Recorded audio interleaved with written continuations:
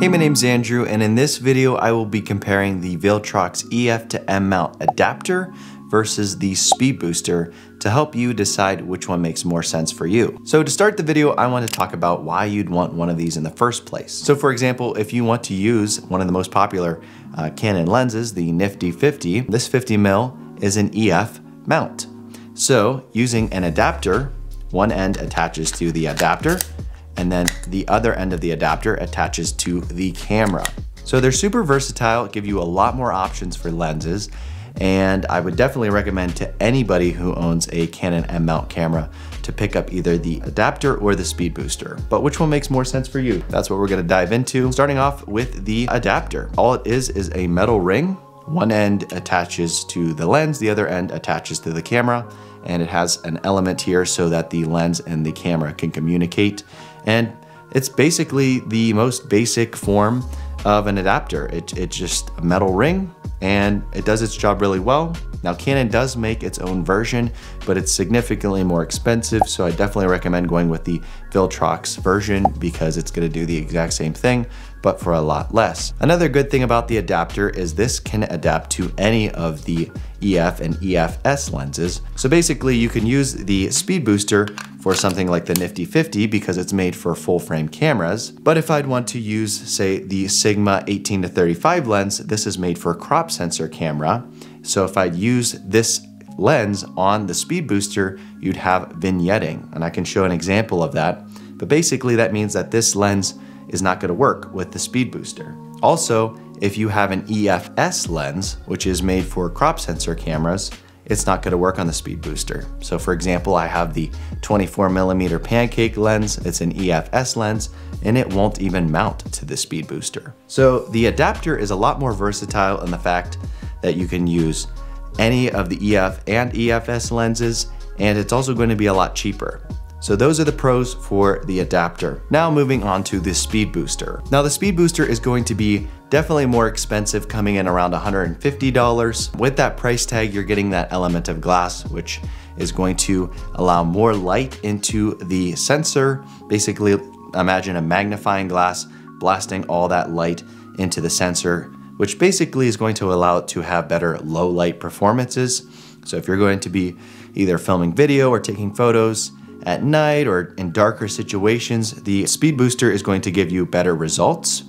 It's also going to warp the image a little bit. Not warp it like a fisheye, but it's going to bend that image a little bit before it hits the sensor, and it's gonna give it a more full frame look. People pay a lot of money for full frame cameras. They're kind of very popular and they're also very expensive to get that bigger sensor. So you're kind of cheating the system with the speed booster, and for only $150, getting that full frame look is kind of a steal. When I was using both of them and comparing them, I found that the more full frame look, the speed booster, gave me that more kind of natural focal distance. It just felt more natural. But having a wider focal range, it does help with a couple things. One, it's gonna allow the video to be a little bit more smooth. When you have a super zoomed in lens, any little bit of movement is going to be that much more exaggerated. So if you kind of zoom out a little bit, this is going to allow all that exaggerated movement to be just a little bit smoother. And since it's going to give you an extra whole stop of light, it's going to give you kind of more of a blurrier background. So if you're looking for that kind of professional portrait blurry background, the speed booster is going to do a better job at that as well. All right, and in other reviews, I've watched other people's reviews and I'd see comments on other people's videos, my own video. The speed booster is a little bit more polarizing. People either love it or hate it. And I know some people get a little bit more technical with their reviews and explain how the speed booster works. I'm not that way. I just kind of give more real world, average user experience. Some people would say that the glass kind of lowers the quality. Like imagine the lens and the camera are designed to work really well together, and then you're adding an extra element of glass. Some people say that that lessens the quality. It doesn't make it as sharp.